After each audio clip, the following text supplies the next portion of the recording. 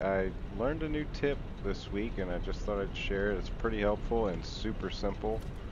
For uplighting, you get the tilted walls, which you can purchase in the Awesome Shop, and you use the 4 meter, and now that's, it's a wall, so just like a vertical wall, the wall mounted floodlights can connect to it.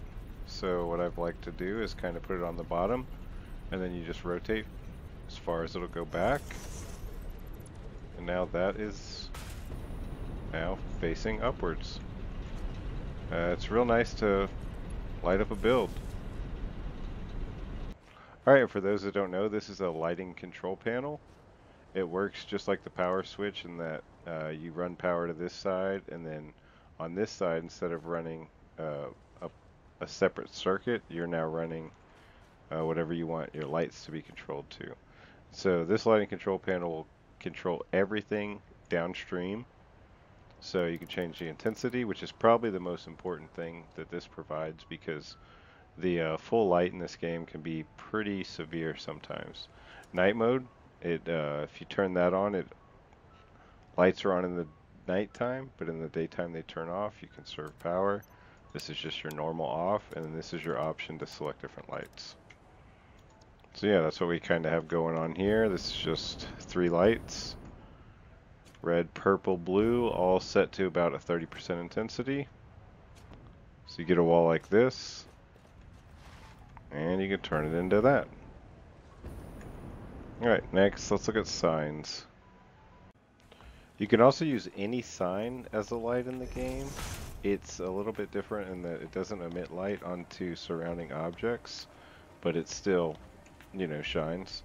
The way you want to do that, you can go to layout, simplify it to just letters or just pictures, and then delete that. Then select color, your background. You select that, and then your emission strength, you want to put it at a 2 or a 3. Sorry, and that should be the background color.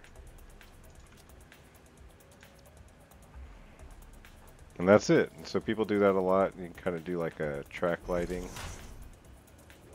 And it's copy paste for settings, for lights, for signs.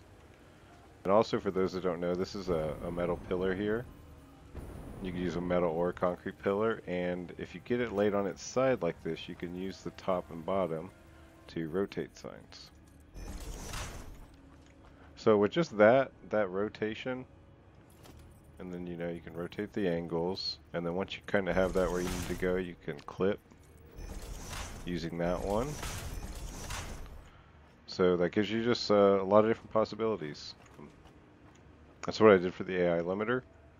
And so the emission strength on all these are 2, except I think these up here and then these 2 right here for each of these rows, those are each at the emission strength 3. So you can just kind of see how it's a little bit different, a little bit brighter. Another trick with signs as lights is you can use a beam. So anywhere you place a beam, you can take a sign, say a small billboard, and you can run it on the sign. So you can use that to your advantage in terms of different angles, putting lights wherever you want. Just an example of that. I ran a beam down here underground, and then I put them on top of that, and then you could have a lit walkway.